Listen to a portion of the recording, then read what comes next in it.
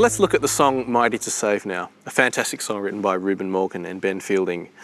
The song, as you've heard, starts off with a guitar riff, okay, and the riff, similar to Higher, I've actually layered a couple of delay sounds,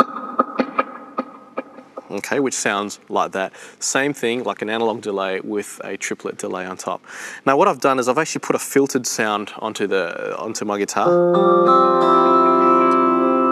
So it actually sounds like I've got the wah half open. Okay, so that's the sound. Now the part I'm playing is actually the three notes A, B, and C sharp. Okay, and I'm playing it starting up here on the 14th fret on the G. So that's the A, B, C sharp, and it's just a cyclic sound. So.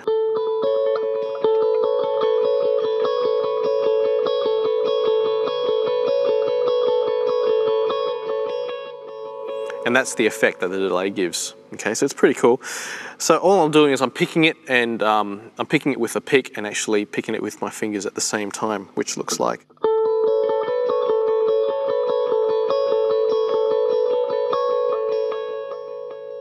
So what the rhythm guitar is playing over this part, over that guitar riff, is just a simple, like an octave line, okay, with a bit of a wah effect on it. So it's just.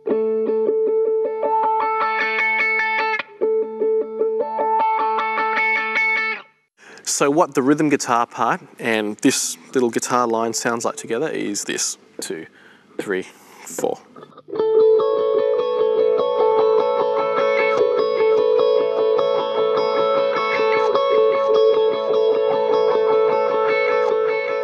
Now on top of that we have the acoustic guitar playing the chords, and then the bass and the drums come in, so it's a bit hard to hear the chord changes now, but you get the idea.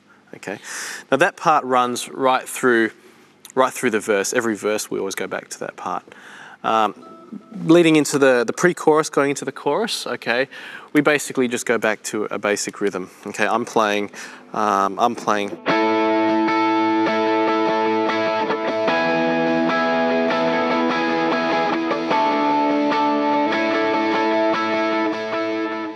Okay, just the A chord up here into the E, like an inversion of the D, and then inversion back into the A.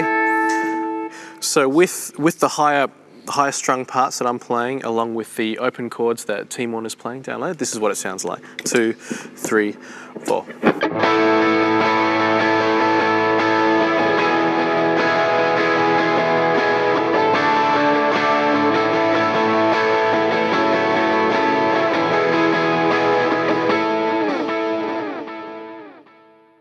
So we do the chorus through a couple of times and we go straight into the instrumental. And in the instrumental, I'm playing a pretty heavy overdriven sound with a wah part, and just like it's kind of like a rhythm chordal line that I'm doing, and it sounds like this.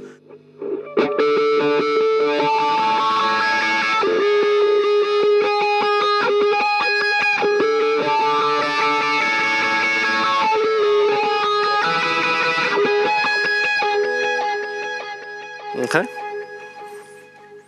so that's done up in the 10th fret with the inversions of the A and the E and the D all up here.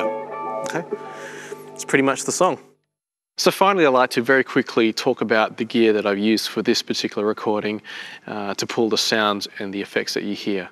So I always use two amplifiers. I use a Matchless DC30 and the Vox AC30, which you see here. Great sounding amps, and I run them in stereo at all times, so it's not like an A-B setup. It's just both of them running with different stereo effects going through it. All the other sounds that you hear, my overdrives, the delays, what have you, it was all set up in this rack over here. My overdrives that I use are Sparkle Drive, full drive pedal, an Expandora, and a few other bits and pieces. And the rack effects that I have is the TC Electronic GeForce and the Line 6 Echo Pro. Now everything is all run through these switches down the bottom. and then it goes through a line mixer and then out into the amps. So if I'm not using any effects and I just want a dry sound, my guitar essentially runs into my pedal board, straight into the front of the rack and straight out into the guitars. So there's no effects in the loop, in the signal chain, there's nothing degrading the sound. So if I want to use 2 overdrives, a compressor, and a crazy delay, I can actually set that up beforehand, and with a flick of a button, it'll bring those sounds into the signal chain via the loops. And then as soon as I'm finished, I'll go back to a clean sound, those sounds get taken out. So there's no unnecessary noise or added effects into the chain that'll degrade the sound. So when preparing for the album, what I'll actually do is sit down and work out, I'll get all the songs into, like the song list, I'll actually program that into my controller with all the different sounds that I want to use. So on the night, I'm not actually tap dancing away and trying to figure out the tempos of songs. Everything is preset. So I just hit a button, I call up the song, and there it is. All the sounds that I want to use for that song are ready to go. Okay, so there's not too much mucking around on the night. And that's the controller. All I have is the controller on stage. The amps and the racks are set up somewhere else. And it just allows me to be free to just to play and to concentrate on the night and the songs. Finally, thank you so much for joining me today in this guitar workshop. If you have any questions or if you want to leave some feedback, please contact us. We'd love to hear from you. Thanks a lot. God bless.